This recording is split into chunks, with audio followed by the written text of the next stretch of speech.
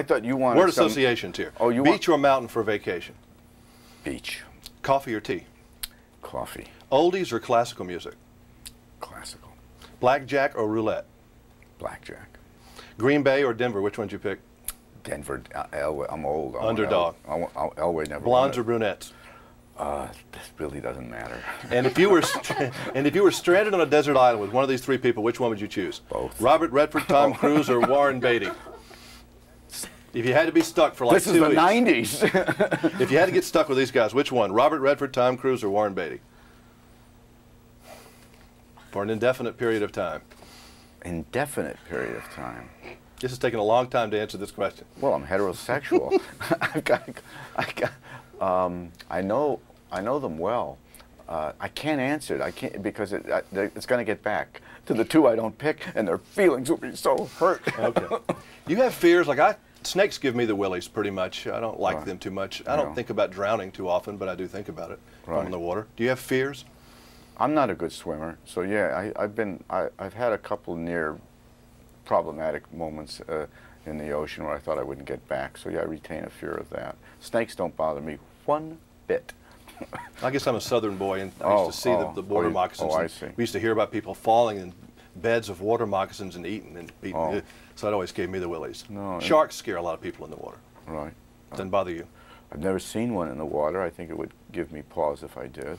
I heard in this movie you're kind of like an Arnold Schwarzenegger guy. You do these one-arm push-ups, and are you kind of a, I didn't know you were an athlete, really. I knew you were a runner, maybe. Yes, I've been an athlete all my life. I'm basically an athlete. You're a jockey kind of guy. Yes, I'm a jock. It's one of the things I keep in the closet. Broadway jock. Yes, off-Broadway. Off-Broadway jock. When you're involved in something like an Oscar race, is that kind of a goofy time if you're nominated for that? No, goofy? No, it's much goofier when you're not nominated. Okay. Then you really get goofy. But you get nervous, so you get, you feel like you have to do the right thing during that period, say hello, be a little extra nice during the voting period, or you hide, or what? Well, no, there's 90,000. I don't even know. I know in the Screen Actors Guild, I just got nominated, and there's 90,000 members in the Screen Actors Guild. In the Oscars, I think it's everybody. If I get nominated this year for an Oscar, I will feel fairly confident that I'm not going to win. So I think it'll be a little easier time for me. Both Jim Sheridan, who directed The Boxer, and I remarked when we went to the Golden Globes, we said it's the first time we enjoyed it. He said, yeah, it's wonderful there. He says, I knew I wasn't going to win, so I could just watch the room, and I knew I wasn't going to win. I knew I didn't have to worry about a speech, so I could drink my vodkas, and it was one of the best movies I've ever seen. Well, back to the days of, we were talking about struggling actors once before. Do you ever have fears that, you're going to wake up someday and be poor? Because I'm sure you had those days when you woke up in New York when you didn't have any money, and that probably freaked you out. No, I never did. I've never gone without any money.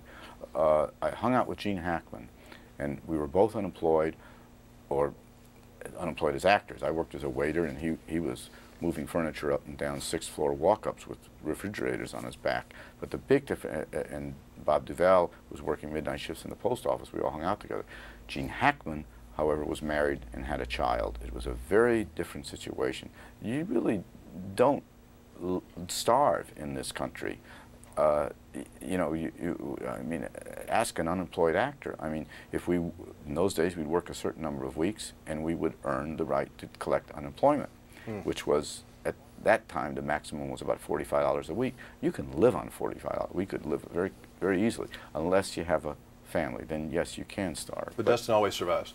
Huh? You always survive. Well, yeah, you can eat. Nice seeing you again. Macaroni.